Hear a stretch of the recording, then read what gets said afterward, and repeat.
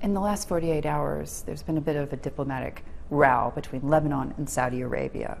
You've recalled your ambassador. You've told their ambassador it's time to go back to Beirut. Are we in the middle of a diplomatic crisis?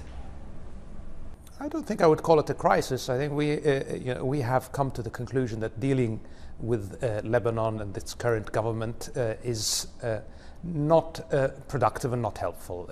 With Hezbollah's continuing dominance of the political scene and with what we perceive as a continuing reluctance by this government and Lebanese political leaders in general to enact the necessary reforms, the necessary actions to push Lebanon in the direction of real change, we have decided that I think engagement at this point is not productive or useful, and it's not really in our interest.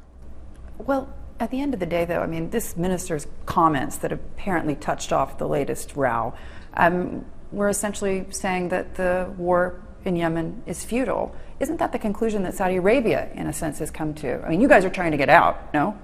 So the comments by the minister are a symptom of a reality that the political scene in Lebanon continues to be dominated by Hezbollah, a terrorist group, a group that, by the way, arms and supplies and trains the Houthi militia. So for us, it is broader than just the comments of one minister. It is more an indication of the state that Lebanon is in. So it's not really just taking issue with these latest comments. That's correct. One has to wonder why anybody's listening to Lebanon's politicians at this point anyway. Which is why we don't think there's a need for our ambassador to be in Lebanon.